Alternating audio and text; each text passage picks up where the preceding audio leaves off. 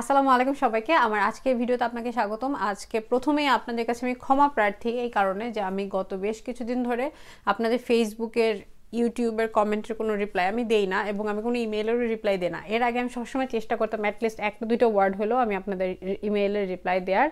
এর কারণ হচ্ছে রাইট নাও আমার মানসিক স্বাস্থ্যের অবস্থা খুব বেশি ভালো না।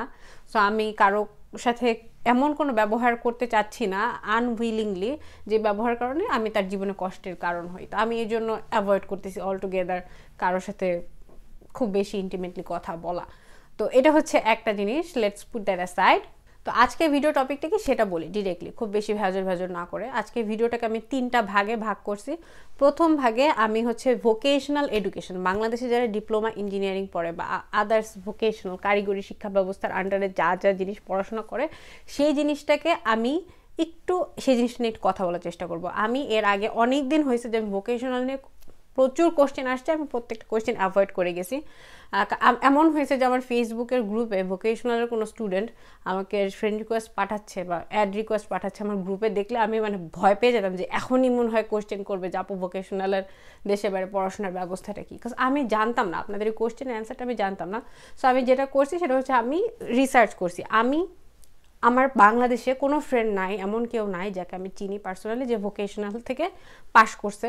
আমার কোনো ফ্রেন্ড নাই। আমি কানাডাতে এসে আমার কোনো ফ্রেন্ডের সাথে আমার পরিচয় হয়নি যে বাংলাদেশ থেকে ভোকেশনাল থেকে পড়ে এসে এখানে পড়াশোনা করতেছে। যেই কারণে ভোকেশনালের যে কী পড়ায়, কেমন পড়ায়, স্টাডি সিস্টেমটাকে এবং এটা পড়া শেষ করে মানুষ কী করে সেই রিলেটেড কোনো ব্যাপারে আমার কোনো আইডিয়া ছিল না। যেহেতু আমার কোনো আইডিয়া ছিল না, সে কারণে আমি আপনাদের কখনোই কোনো কোশ্চেনের সদুত্তর দিতে পারি নাই। এখন কি আমি ভোকেশনাল সম্পর্কে সব জেনে গেছি? না, আমি এখনও সব কিছু জানি না। এখনও হয়তো আমি অনেক ভুলভাল অনেক কিছু বলবো। যদি বলি তাহলে ক্ষমা সুন্দর দৃষ্টিতে দেখবেন। আমি জিনিসটাকে আপনাদের খাতিরে প্রথমে আমি জিনিসটাকে আন্ডারস্ট্যান্ড করার চেষ্টা করছি। আমি যে কোনো প্রবলেম সলভ করার আগে I try to understand the background. So আমি ভোকেশনাল এডুকেশন মানুষ কেন নেয় এই জিনিসটা একটু বোঝার চেষ্টা করছি। সো ওই জিনিসটা হচ্ছে আমার ভিডিওর ফার্স্ট পার্টে থাকবে এবং ভিডিওর সেকেন্ড পার্টে গিয়ে আমি ভোকেশনাল থেকে আপনি যে পাশ করেন, মানে এসএসসি পাশ করার পর ভোকেশনালে মানুষ ঢুকে এবং ভোকেশনালে পাশ করার পরে আপনি কিভাবে কানাডায় আসতে পারেন সেই রিলেটেড আলোচনা করব। এই আলোচনাটাকে আমি 2টা ভাগে ভাগ করছি। একটা হচ্ছে আন্ডারগ্র্যাডে পড়তে আসার একটা সিস্টেম, আর একটা হচ্ছে গ্র্যাজুয়েট স্টুডেন্ট হিসেবে পড়তে আসার যে সিস্টেম। তো এই জিনিসটা নিয়ে আমি খুব ছোট্ট একটা আলোচনা করব। আর লাস্টলি আমি কিছু অদরকারি ফালতু কথা বলবো, যে কথাগুলো আমার মনের ভিতর অনেক দিন ধরে ঘুরপাক খাচ্ছে, আমি বলার মানুষ পাচ্ছি না, বা আপনাদের প্রত্যেককে বলতে হলে ইন্ডিভিজুয়ালি বলতে অনেক সময় নষ্ট হবে। সো আমি ভিডিও থ্রুতে এই ছোট্ট ভেগ আনইম্পর্টেন্ট কিছু কথা বলবো ভিডিওর লাস্টে। সো এটা যদি দেখতে না ইচ্ছা করে স্কিপ করতে পারেন। প্রথমে আমি ডিপ্লোমা ইঞ্জিনিয়ারিং আর রেগুলার শিক্ষা ব্যবস্থা এই দুটো জিনিস কি বুঝলাম সেটা আমি ছোট্ট করে একটু বলি। ছোট করে আমি যে জিনিসটা বুঝতে পারছি সেটা হচ্ছে যে এইসব দেশে কেন মানুষ ডিপ্লোমা ইঞ্জিনিয়ারিং পড়ে। ডিপ্লোমা ইঞ্জিনিয়ারিং কিন্তু হিউজ ডিমান্ড কানাডায়। কানাডিয়ান যারা হোয়াইট কানাডিয়ান আছে তারা দেখা যাবে বিএসসি ইঞ্জিনিয়ারিং না পড়ে পাগলের মতো করে তারা ডিপ্লোমা ইঞ্জিনিয়ারিং ভর্তি হয়। কারণ হচ্ছে প্রথমত ভার্সিটিতে পড়া is extremely expensive for everybody, আপনি দেশের মানুষই হন আর কানাডিয়ান মানুষই হন, এবং 4 বছর ধৈর্য ধরে পড়াশোনা করার সময় সবার নাই। স্পেশালি যারা রেগুলার কানাডিয়ান তাদের এত প্যারা নেওয়ার সময় নাই যে 4 বছর মাস্টার্স করব, তারপরে চাকরি খুঁজবো, তারপরে চাকরি হবে। ইনস্টেড তারা কলেজে যায়, কলেজে গিয়ে বিভিন্ন কারিগরি যে নলেজ আছে সেই জিনিসগুলো তার হাতে কলমে শেখার চেষ্টা করে এবং শেখার পরে দে গেট দ্য লাইসেন্স। এই জিনিসটা খুব important, you have to understand this. বাংলাদেশে একটা বল্টু নিয়ে স্ক্রু ঘুরাইলেই আপনি electrician. You do not need any credential, you do not have to prove your self to anybody যে আপনি ইলেকট্রিশিয়ান। কিন্তু এই দেশে আপনি কোনো একজন মানুষের বাসায় ঢুকে তার ইলেকট্রিসিটির মিটার খোলার জন্য you have to show your licence. তো এই কারণে এই দেশের মানুষ লাইসেন্স পাওয়ার চেষ্টা করে এবং সেই লাইসেন্স পাওয়ার একমাত্র উপায় হচ্ছে এই ধরনের ডিপ্লোমা কোর্সগুলো করা। ডিপ্লোমা কোর্সের মাধ্যমে তারা এনশিওর করে, সার্টিফাই করে যে এই ছেলেটা বা এই মেয়েটা ইলেকট্রিশিয়ানের কাজ জানে বা প্লাম্বিংয়ের কাজ জানে, এই সার্টেন লেভেলের কাজ জানে এবং দে আর allowed to do this and this. এর মাধ্যমে একদিকে তো আপনার সেফটি অ্যান্ড সিকিউরিটি এনশিওর হয়, আপনাকে দিয়ে কেউ ধরেন কোনো ডেঞ্জারাস কাজ করাইতে পারবে না, একদিকে যেমন এটা এনশিওর হয়। অন্যদিকে এটা এনশিওর হয় যে আপনি যে একজন ইলেকট্রিশিয়ান, আপনি একজন licensed certified electrician, just because রাস্তার একটা র্যান্ডম লোক একটা বল্টু নিয়ে এসে ইলেকট্রিশিয়ান ক্লেম করতে পারবে না। তার মানে আপনার মার্কেটে নতুন লেবার ঢুকে আপনার মার্কেটকে ইনফিলট্রেট করতে পারবে না। যেই কারণে সব সময় এইসব দেশে ইলেকট্রিশিয়ান বলেন, প্লাম্বার বলেন, কনস্ট্রাকশন ওয়ার্কার বলেন, কাঠের মিস্ত্রি যারা, কার্পেন্টার, এই টাইপের যে প্রফেশনগুলো, যেগুলো হাতের কাজের প্রফেশন, সেসব প্রফেশনের স্যালারি বা ইনকাম খুবই হাই। কারণ এখানে হচ্ছে ওই যে লাইসেন্সিংয়ের সিস্টেম আছে, not anybody and everybody can come and enter in to the market and যে আপনার একজন লাইসেন্স প্রফেশনাল $50 করতেছে পার আওয়ার, আমি $5 দিলে করবো, you can not do that. So এই কারণে এইসব দেশে ডিপ্লোমা ইঞ্জিনিয়ার বা ডিপ্লোমা প্রফেশনালদের অনেক হিউজ ডিমান্ড, হিউজ ইনকাম, এবং যারা 4 বছর পড়াশোনা করতে চায় না তারা এদিকে আসে। দুনিয়ার সবার রিসার্চার হওয়ার, দুনিয়ার সবার 4 বছর পড়াশোনা করে হোয়াইট কলার জব করার দরকার নেই, হাতের কাজ করতে পারে ভালো টেকনিশিয়ান মানুষেরও দরকার আছে। আপনার যারা বিএসসি ইঞ্জিনিয়ারিং তারা অনেক কিছু অল্প অল্প অল্প অল্প করে শিখে, তারপর যখন ইন ফিউচার তাদের পছন্দ হলে তারা সার্টেন একটা জায়গায় এক্সপার্টিস ডেভেলপ করে অন্যান্য কোর্স করে। আর আপনি যারা ডিপ্লোমা ইঞ্জিনিয়ারিং পড়ে এইসব দেশে, তারা একটা ছোট্ট জায়গায় ছোট্ট একটা ব্রাঞ্চ অফ নলেজে তারা ইন ডেপথ শিখে এভরিথিং শেখার চেষ্টা করে, এবং তারা শুধু ওই কাজটাই করে, বারবার যত করে তাদের এক্সপার্টিস আরও বেশি ডেভেলপ হয়। এই জিনিসটা কিন্তু ক্লিয়ার হতে পারছি। এখন বাংলাদেশের মানুষ কী জন্য ডিপ্লোমা ইঞ্জিনিয়ারিং পড়ে আমি জানি না। আমি যে জিনিসটা দেখছি যে চায়নায় 1960-62 ওই সময়টায় প্রচুর মানে ওভার পপুলেশন ছিল।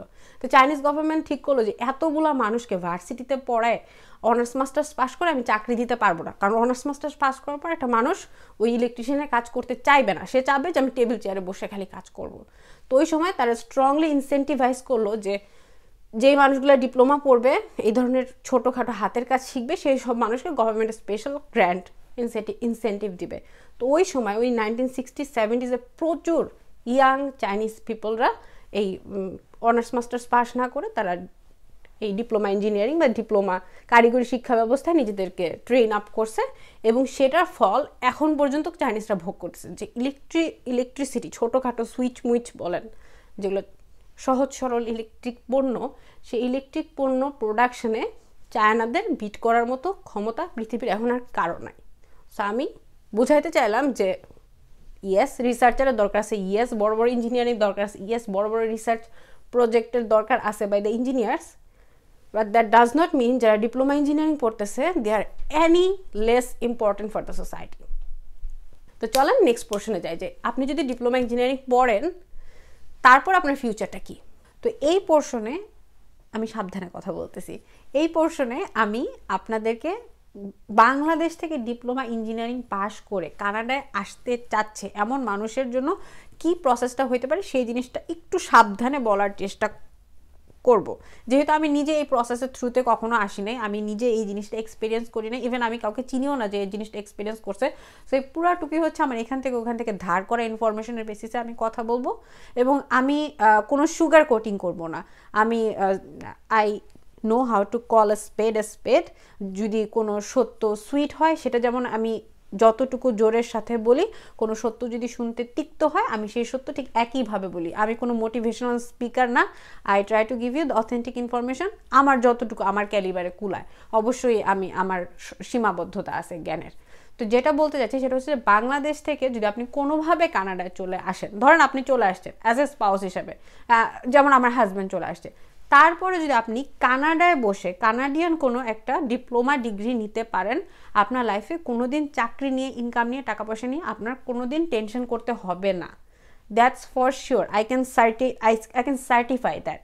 যে আপনি যে কোনো ধরনের ট্রেডস পিপল, ধরেন যে ইভেন নিউক্লিয়ার পাওয়ার প্ল্যান্টে অনেক টেকনিশিয়ানের দরকার হয়, এখানে অয়েল রিগস আছে, এই যে নিউ ফাউন্ডল্যান্ডে খনিতে কাজ করে, ওইখানে অনেক ধরনের টেকনিশিয়ানের দরকার হয়, এক্সক্যাভেটরের দরকার হয়, তারপরে ধরেন হেভি মেশিনারিজ অপারেটিং করতে পারে এমন মানুষের দরকার হয়, তারপর ইলেকট্রিশিয়ান, প্লাম্বার তো বললামই। এই প্রত্যেকটা কাজ এক্সট্রিমলি ডেঞ্জারাস এবং these are all regulated professions. আপনি যদি কানাডায় ঢোকার পরে এই জিনিসটা শেখেন, ইভেন ট্রাক ড্রাইভিংও শেখেন, আপনার যদি একটা লাইসেন্স থাকে, আপনার কোনো দিন আপনার জীবিকার জন্য অন্য কারো কাছে হাত পাততে হবে না, দ্যাটস ফর শিওর। কিন্তু বাংলাদেশ থেকে আপনি অ্যাজ এ ট্রাক ড্রাইভার বা আপনি একটা এক্সক্যাভেটিং মেশিন চালানো অথবা আপনি প্লাম্বিং বা কার্পেন্টারি শিখতে কানাডায় আসবেন অ্যাজ এ স্টুডেন্ট বাংলাদেশ থেকে, দিস ইজ হার্ড। কেন হার্ড এই জিনিসটা আমি আমার মতো করে এক্সপ্লেন করার চেষ্টা করি। সেটা হচ্ছে যে আপনি কখনোই আর্গিউ করতে পারবেন না যে কেন আপনার কানাডাতেই কার্পেন্টারি শিখতে হবে, কেন বাংলাদেশে কার্পেন্টারি শেখা যাবে না। বাংলাদেশে কি কার্পেন্টারি শেখার এমন কোনো জায়গা নাই? বা বাংলাদেশে কি, বাংলাদেশেও তো কনস্ট্রাকশন হয়, বাংলাদেশে যেরকম আমি জানি না মেশিনটার নাম কি, যেভাবে ক্লস দিয়ে মাটি খুঁড়ে খুঁড়ে বের করে, সেই মেশিনগুলো চালানোর মতো এক্সপার্ট লোকজন কিন্তু বাংলাদেশেও আছে। তার মানে কি বাংলাদেশের থেকে, বাংলাদেশে বসেও আপনি ওই কাজগুলো শিখতে পারেন, বাংলাদেশে ওই শিক্ষা ব্যবস্থাটা আছে। তো আপনি কী জন্য বাংলাদেশ রেখে কানাডায় ওই জিনিসটা শিখতে আসবেন, এই জিনিসটা জাস্টিফাই করা খুবই কঠিন। অন্যদিকে আমরা যারা রেগুলার লাইনে পড়াশোনা করছি, অনার্স পাস করছি, আমরা তখন সবসময় আমরা যে জিনিসটা জাস্টিফাই করার চেষ্টা করি যে বাংলাদেশে রিসার্চ ভালো না, বাংলাদেশের রিসার্চ ফান্ডিং কম, যেহেতু আমরা থার্ড ওয়ার্ল্ড কান্ট্রিতে থাকি, তো আমি যেহেতু রিসার্চার হইতে চাই, আমি বাংলাদেশ থেকে কানাডায় পড়তে আসবো। এটা একটা পয়েন্ট থাকে আমাদের, যারা আমরা গ্র্যাড স্টুডেন্ট বা আন্ডার গ্র্যাডে যারা পড়তে আসে, তারা বলে যে কানাডার শিক্ষা ব্যবস্থা অনেক ভালো, কানাডায় পড়াশোনা করলে আমার অবারিত কাজের সুযোগ, আমি আমার বাংলাদেশে আসলে বাংলাদেশে একটা কানাডিয়ান ডিগ্রির অনেক বেশি ভ্যালু জব সেক্টরে, সো আমি কানাডিয়ান একটা ডিগ্রির দরকার আছে। So these are the ways student justify যে আমাদের কানাডায় কেন আসতে হবে। কিন্তু একটা কারিগরি শিক্ষা ব্যবস্থায় কলেজে ডিপ্লোমা করতে আসবে একটা স্টুডেন্টের জন্য, আমি বলবো না impossible, but this is extremely hard to justify যে আপনি কেন বাংলাদেশে আপনার যে কোর্সটা করবেন সেটা বাংলাদেশে না করে এখানে কেন করতে আসবেন। তো এটা হচ্ছে কারিগরি শিক্ষার প্রথম সমস্যা। দ্বিতীয় সমস্যাটা কি, দ্বিতীয় সমস্যাটা কোনো সমস্যা না, সেটা হচ্ছে যে আপনি এসএসসি পাস করবেন, তারপর আপনি কারিগরি শিক্ষা ব্যবস্থায় পড়াশোনা করলেন, 3 বছর পড়বেন, 3 বছর পড়লেও আপনার 3 বছরের জিনিসটাকে তারা 3 বছর হিসেবে কাউন্ট করবে না, আপনাকে এইচএসসি পাস একজন মানুষ হিসেবেই কাউন্ট করবে। তো আপনি যেটা করবেন, রেগুলার এইচএসসি পাস স্টুডেন্টরা যেরকম যেই ওয়েতে ইউনিভার্সিটিতে অ্যাডমিশন নেয়, এক্স্যাক্টলি সেম ওয়েতে আপনি ইউনিভার্সিটিতে অ্যাডমিশন নেবেন। সেই ক্ষেত্রে একটা এইচএসসি পাস স্টুডেন্ট থেকে আপনি কিছু এক্সট্রা পয়েন্ট পাবেন আপনার স্টেটমেন্ট অফ পারপাসে লেখার জন্য। পয়েন্টটা কি?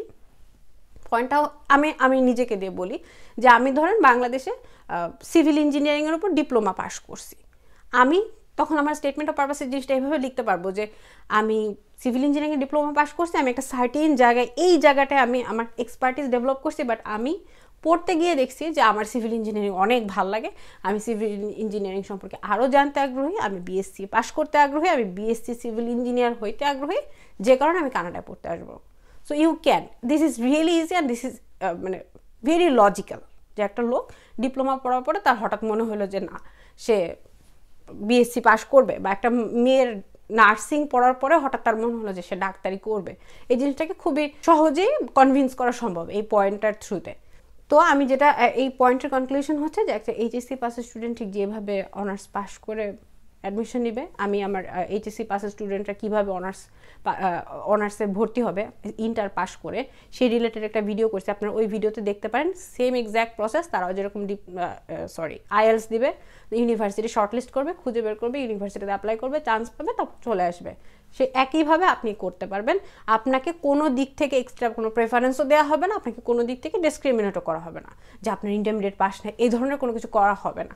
হয়তো কোনো হাই র্যাঙ্কিং ইউনিভার্সিটি চাইতে পারে, I am not sure about that, আমার ধারণা চাইতে পারে যে আপনি ইসিএ করবেন, যেহেতু আপনার শিক্ষা ব্যবস্থাটা একটু ডিফারেন্ট ছিল, সো হয়তো আপনার ইসিএ করে আপনাকে প্রুফ করা লাগতে পারে যে আপনি যেই পাসটা করছেন সেই পাসটা বাংলাদেশের এইচএসসি পাসের সমতুল্য, এই জিনিসটা হয়তো করতে হইতে পারে, বাট এটার কোনো গ্যারান্টি নাই, এটা নাও লাগতে পারে, মোস্ট কেসে লাগবে না। তো এখন কথা হচ্ছে যে খরচের কথা এবং আইএলসের কথায়। আন্ডার গ্র্যাডে পড়তে আসা আমি মনে করি অ্যাবসলিউটলি গ্রেট ডিসিশন। আপনার আব্বার যদি পয়সা থাকে, আপনার যদি ফাইন্যান্সিয়ালি সাপোর্ট করার মতো আপনার ফ্যামিলির অবস্থা থাকে, by all means come to Canada হোক আর ইউএসএ হোক, আপনি যে দেশে যাইতে যাচ্ছেন না কেন, যত তাড়াতাড়ি আপনি আসবেন তত আপনার জন্য ভালো। আপনি অনেক লং একটা সময় পাবেন এইসব ইউনিভার্সিটিতে পড়াশোনার জন্য। এইসব ইউনিভার্সিটিতে শুধু পড়াশোনা করায় না, আরও অনেক ধরনের কাজ কারবার করায়, যে জিনিসটা আপনি ইউনিভার্সিটি থেকে বের হইলে আপনাকে একদম cut and right polished ready for the job market তৈরি করে দেবে।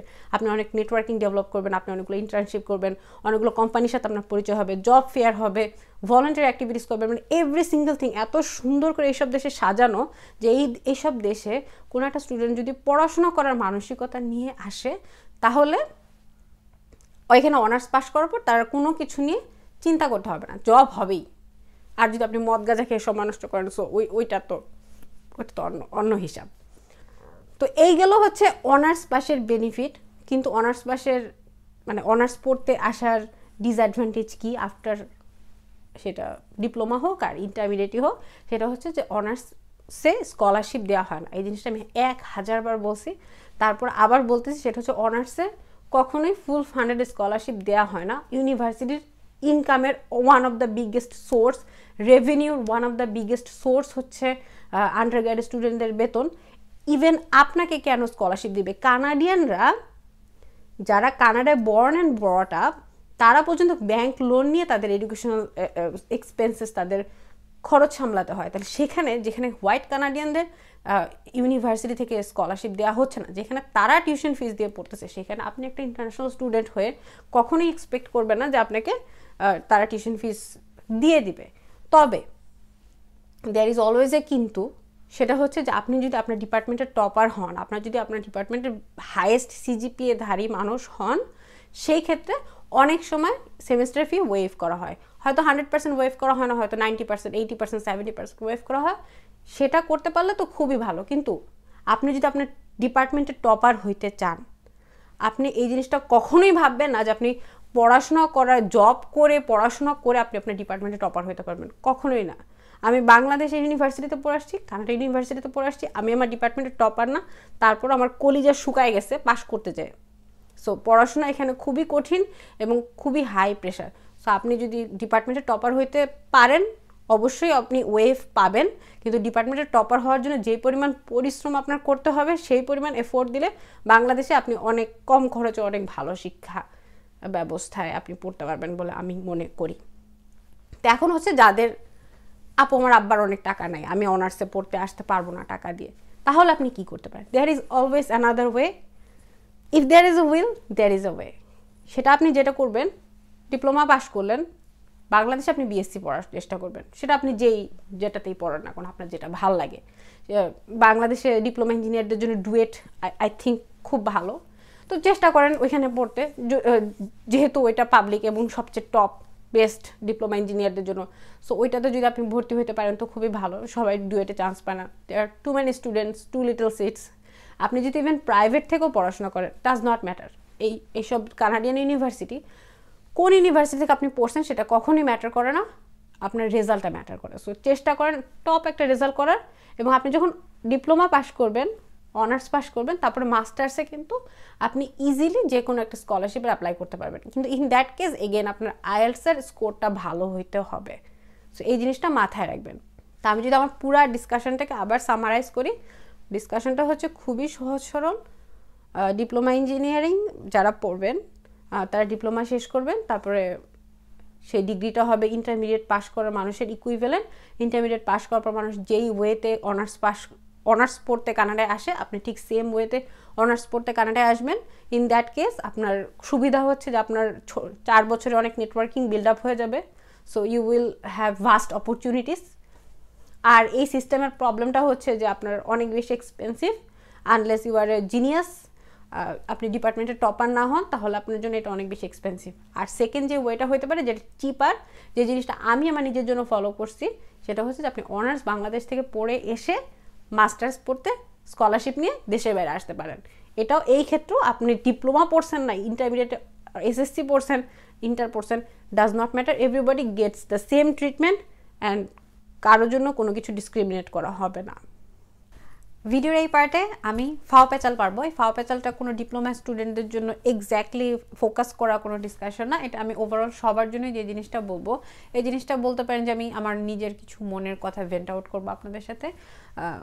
পছন্দ না হলে প্লিজ গালি দিয়েন না, বা দিলেও দিতে পারেন। তো কথাটা হচ্ছে যে আপনি যখন দেশের বাইরে পড়তে আসবেন, তার আগে 3টা জিনিস আপনাকে মাথায় রাখতে হবে। এই 3টা জিনিস যদি আপনি মাথায় রাখেন, তাহলে আপনি জীবনে যেই কাজটাই করতে যান না কেন আপনি শান্তি পাবেন। কারণ আমাদের জীবনের মূল উদ্দেশ্য কিন্তু সুখী হওয়া। তো আমি এই জিনিসটা আমি কয়েকদিন ধরে অনেকগুলো সাইকোলজি বই পড়ছি, তো সেখান থেকে শিখেই আপনাদেরকে শেখাচ্ছি। প্রথমে যে জিনিসটা দরকার সেটা হচ্ছে যে আপনার লাইফের একটা পারপাস দরকার। আপনার লাইফের পারপাসটা কি, সেই জিনিসটা একটু রিডিফাইন করার চেষ্টা করেন। আমি যেটা বলতে চাচ্ছি সেটা হচ্ছে যে মানব জন্ম কিন্তু আনন্দের কিছু না, কষ্ট আপনাকে প্রথম থেকে শেষ পর্যন্ত করে যেতেই হবে। আপনার যে মনে হচ্ছে বাংলাদেশে আপনি অনেক কষ্টে আছেন, কানাডায় আমি অনেক ভালো আছি, no, this is not true. আমি কানাডায় ঠিক ততটুকু স্ট্রাগল করতেছি, আপনি বাংলাদেশে ঠিক যতটুকু স্ট্রাগল করতেছেন। হয়তো আপনার স্ট্রাগল আর আমার স্ট্রাগলটা আলাদা। সো আমাদের প্রত্যেকের লাইফে যদি একটা পারপাস না থাকে, একটা মিনিং না থাকে, একটা আলটিমেট যদি গোল না থাকে, তাহলে এই কষ্টটা মুখ বুজে সহ্য করাটা কিন্তু খুবই কঠিন। আপনি দেশের বাইরে আসতেছেন কারণ আপনার মনে হচ্ছে যে আপনি অনেক টাকা ইনকাম করতে চান। আমি অনেক স্টুডেন্টের কাছে এই জিনিসটা দেখি, আমি খুব বিরক্ত হই। সেটা হচ্ছে তারা টাকা ইনকাম করতে চায়, বড় লোক হতে চায়। But did you ever ask yourself যে আপনি অনেক টাকা ইনকাম করে সেই টাকা দিয়ে কি করবেন? টাকা কিন্তু আলটিমেটলি, টাকা ইজ নাথিং, টাকা ইজ আ বাঞ্চ অফ কাগজ, তাই না? টাকার ইনকামের আমাদের মূল মোটিভেশনটা হচ্ছে টাকা has a potential two by something that you really value. তো আপনার সেই ভ্যালুর জিনিসটাকে, সেই জিনিসটা খুঁজে বের করতে হবে। আপনি যদি আপনি আপনার লাইফের পারপাসটা যদি খুঁজে বের করতে পারেন, সেই পারপাস অ্যাচিভ করার জন্য কষ্ট করা ইজ ওয়ে ইজিয়ার। কষ্ট লাইফে থাকবেই, বাট পারপাসহীন কষ্ট মানুষকে ডিপ্রেশনের দিকে ঠেলে দেয়। আমি আমার নিজেরটা দিয়ে একটু এক্সাম্পল দিয়ে বলি। আমি বাংলাদেশে বেশ কমফোর্টেবল একটা লাইফ লিড করতাম। আমার ওইখানে আমার মা বাবা ছিল, আমার হাজব্যান্ড ছিল, আমার টেক কেয়ার করার জন্য মানুষ ছিল, আমার বাসায় কাজের বুয়াও ছিল। সেখান থেকে এসে আমি এই দেশে ঠান্ডার মধ্যে প্রচণ্ড পরিশ্রম, প্রচণ্ড কষ্ট, প্রচণ্ড ইভেন কিছুটা অর্থ কষ্টও ছিলাম। তো আমি কেন এই কষ্টটা মুখ বুজে সহ্য করতে পারছি? Because I had a purpose. আমার কাছে মনে হয়েছে বাংলাদেশের সামাজিক ব্যবস্থা, একটা মেয়ে যেই ধরনের ফ্রিডম ভোগ করে তার থেকে বেশি ফ্রিডম আমি এই দেশে ভোগ করতে পারবো। আমি এই যে স্বাধীনতার জন্য মানুষ মুখ বুজে অমানবিক কষ্ট সহ্য করতে পারে, সেটা আপনি 71 সালের যদি আপনি হিস্ট্রি পড়েন তাহলে আপনি দেখবেন যে বাংলাদেশের তো সবই ছিল। বাংলাদেশে, পাকিস্তানে থাকার আগেও যেমন বাংলাদেশ লাইফ চলছে, এখনও লাইফ সেরকমই চলতেছে। বাট দ্য অ্যান্টিসিপেশন যে আমরা স্বাধীনতা পাবো, সেই অ্যান্টিসিপেশনের জন্য 30 লক্ষ মানুষ জীবন দিয়ে দিছে। আরও কত মা বোন রেপড হয়েছে আমরা জানিও না। প্রত্যেকটা মানুষের পারপাস ছিল। পারপাসটা হচ্ছে আমরা স্বাধীনতা পাবো। এই পারপাসের জন্য মুখ বুজে সমস্ত কষ্ট সহ্য করতে পারছে। তা আমিও আমার নিজের স্বাধীনতা আছে বলে আমি স্বেচ্ছাচারিতা করি তা না। আমি অনেক কানাডায় গাঁজা লিগাল দেখে আমি গাঁজা খেয়ে ঘুরে বেড়াই তা না। But I have the option, I love that. So আমি এই অপশনের জন্য অনেক কষ্ট করি। আপনি যখন দেশের বাইরে আসবেন, অবশ্যই টাকা পয়সা সবাই আর্ন করতে চায়, কিন্তু সেই টাকা দিয়ে আপনি কি করবেন সেই জিনিসটা আবার একটু রিডিফাইন করার চেষ্টা করেন। No judgement. আপনার যদি গাঁজা খেতে ভালো লাগে সেটাই করেন, but try to think about that before coming here. প্রথমটা হচ্ছে পারপাস। দ্বিতীয় যে জিনিসটা দরকার সেটা হচ্ছে সেলফ অ্যাসেসমেন্ট। এই জিনিসটা আমাদের অনেকেরই নেই। আমরা অনেকেই সত্যকে, আমাদের রিয়েলিটিকে মেনে নিতে পারি না। আমার যদি মনে হয় যে আমি মিডল ক্লাস ফ্যামিলিতে বিলং করি, আমার আব্বার টাকা নাই, আমার এই জিনিসটা মেনে নেওয়ার মানসিক শক্তি থাকতে হবে। এই জিনিসটাকে বলে self assessment, self acceptance. Self acceptance মানে এই না যে আপনি একটা ড্রাগ অ্যাডিক্টেড অ্যালকোহলিক মানুষ, I love myself. No, you should have the courage to tell that I M a drug addicted, I am alcoholic, I need to improve myself. এই জিনিসটা বলতে পারার অ্যাবিলিটি থাকতে হবে। তো সেলফ অ্যাসেসমেন্টে আসি। সেলফ অ্যাসেসমেন্ট বলতে, আপনার যদি ফ্যামিলি মিডল ক্লাস হয়, আপনার ফ্যামিলি মিডল ক্লাসের থেকেও খারাপ, কিন্তু আপনার অনেক বড় স্বপ্ন, আপনি এই মিডল ক্লাসের শেকলকে ছিঁড়ে আপনি সামনে এগিয়ে যেতে চান, প্রথমত আপনাকে রিকগনাইজ করতে পারতে হবে, আপনাকে নিজেকে বলার শক্তি থাকতে হবে, ইয়েস আমি middle class, this is something that I lack, but what else do I have.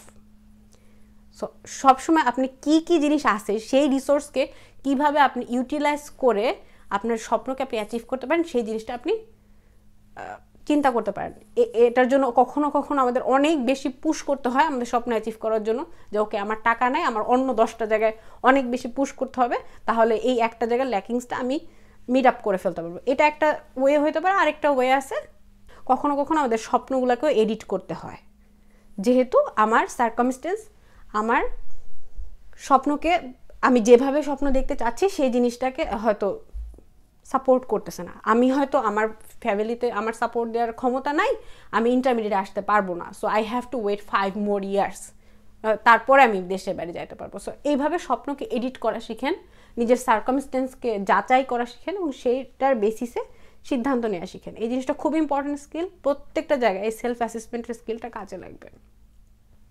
এই জিনিসটা আমার নিজের কথা না, এগুলো আমি বই পড়ে পড়ে শিখছি। যাই হোক, আর লাস্টলি আমি যে কথাটা বলবো সেটা হচ্ছে আমরা জীবনে সবাই সাকসেসফুল হইতে চাই, এবং সাকসেসের সংখ্যা কিন্তু প্রত্যেকটা মানুষের এক না। কারো কাছে যে ধরেন খেলাধুলা করে, তার কাছে একটা টুর্নামেন্টে জেতা হচ্ছে তার কাছে সবচেয়ে বড় সাফল্য। যে ব্যবসাপাতি করে তার জন্য টাকা পয়সা ইনকাম করা সাফল্য। যে ঘর সংসার করে, যার বাচ্চা কাচ্চা স্বামী সংসার নিয়ে সুখে থাকতে চায়, তার কাছে তার সন্তান মানুষের মতো মানুষ হবে, এটা হচ্ছে তার কাছে সাফল্যের সংজ্ঞা। যে মানুষটা স্পিরিচুয়াল দিকে অনেক বেশি ডিভোটেড, তার কাছে মনে হয় যে আমার দুনিয়ার জীবনের আমার যত কষ্ট হচ্ছে হোক, আমি যদি মৃত্যুর পর আমি জান্নাতে যাইতে পারি, ওইটা হচ্ছে আমার আলটিমেট সফলতা। প্রত্যেকটা মানুষের কাছে সফলতার সংজ্ঞা কিন্তু আলাদা। কিন্তু একটাবার আমরা কি এই সফলতার পেছনের গল্পটা আমরা কি একটাবার যাচাই করে দেখি? আমরা যখন একটা সফল মানুষকে দেখি, যে যেই জায়গায় সফল হতে চাই, আমাদের সবারই একটা মডেল থাকে, একটা ফিগার থাকে যার মতো আমরা হইতে চাই। তাদের সাফল্যের দ্যুতিতে আমাদের চোখ ধাঁধিয়ে যায়, আমরা সবসময় ওই দিকেই ফোকাস করি। কিন্তু একটাবার তার এই সফল হওয়ার পেছনের গল্পটা, তার কি ভয়ঙ্কর কষ্টের মধ্যে দিয়ে যাইতে হয়েছে, কি প্রসেসের মধ্যে দিয়ে তার যাইতে হয়েছে, সেই জিনিসটাকে আমরা একটাবার ভাবে দেখি। আমরা সাকিব আল হাসান দেশের সেরা, বিশ্বের সেরা অলরাউন্ডার, সেটা আমরা দেখতেছি, কিন্তু এই বিশ্বের সেরা অলরাউন্ডার হওয়ার পেছনের গল্পটা, তার কতদিন কত বছর পরিশ্রম করতে হয়েছে, কত প্র্যাকটিস করতে হয়েছে, বা what goes on in his mind still now সে যখন দেশের জন্য খেলে, এই জিনিসটাকে আমরা একটাবার চিন্তা করে দেখি। আমরা তো হ্যাঁ জাজমেন্ট পাস করি যে সাকিব আল হাসান খুব ভালো খেলে, অথবা সাকিব আল হাসান একটা বেয়াদব, সে দেশের জন্য তার কোনো দরদ মায়াই নাই। It's very easy to judge people, or it's very easy to be dazzled by the people. কিন্তু আমি সবসময় যে জিনিসটা বলবো যে যেই জায়গাতেই সফল হয়েছে না কেন, তার পেছনের গল্পটাতে একটু ফোকাস দেন। যে জিনিসটা দেখবেন সেটা হচ্ছে যে there are thousands of ways to be successful, but none of them are easy. এই জিনিসটা যদি আপনি মনে রাখেন, তাহলে আপনি মুখ বুজে কষ্ট সহ্য করতে পারবেন। এবং সবাই সফল হবে না। আপনি যে আমার ভিডিও দেখতেছেন এবং যে এই ভিডিও দেখে দাঁতে দাঁত কামড়ে মুখ বুজে কষ্ট সহ্য করতে পারবেন, সে আপনার লক্ষ্য, যেটাই আপনার লক্ষ্য হোক না কেন, সেই লক্ষ্যে আপনি পৌঁছাতে পারবেন। তো this should be the main take away today. Probably I have talk too much, কারণ আমি আগেই বলছি যে আমার মেন্টাল হেলথের সিচুয়েশন ভালো না। অ্যাটলিস্ট আমাকে একটু কথা বলতে দেন। রিলিজ হইলাম আপনাদের সাথে কথা বলে। অনেক ধন্যবাদ আমার ভিডিও দেখার জন্য। ভালো থাকবেন সবাই।